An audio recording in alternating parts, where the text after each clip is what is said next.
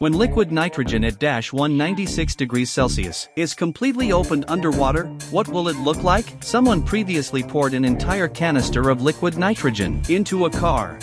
The next second, a large amount of white smoke billowed out. The scene looked quite fantastical when the resulting white smoke completely enveloped the car's interior. Checking the inside of the car again, the seat cushion on the driver's seat was easily ripped off, and the floor mat was completely frozen by the liquid nitrogen. With a little force, the floor mat broke into several pieces. You should know that liquid nitrogen has a temperature of -196 degrees Celsius. Therefore, it's clear that, as long as an object comes into contact with it, it will be frozen by the liquid nitrogen in a short time. If it accidentally touches your skin, frostbite is also possible. So someone had a brilliant idea. Facing such a low temperature liquid, if you pour it into a pool, would it freeze the entire pool? Before starting the experiment, they first poured a small bottle from the whole tank of liquid nitrogen. Then I put the small vial of liquid nitrogen in the sink. White smoke immediately billowed up on contact, but this little bit of liquid nitrogen wasn't enough, so I threw the whole canister of liquid nitrogen into the sink. Because there was so much liquid nitrogen inside, it sank to the bottom as soon as it hit the water. Then it started spraying wildly. The surface of the water looked like a volcanic eruption. The underwater footage is quite stunning. But at the end of the experiment, the experimenter jumped directly into the pool. Although the liquid nitrogen didn't freeze the pool, the underwater temperature wouldn't be far off from freezing either.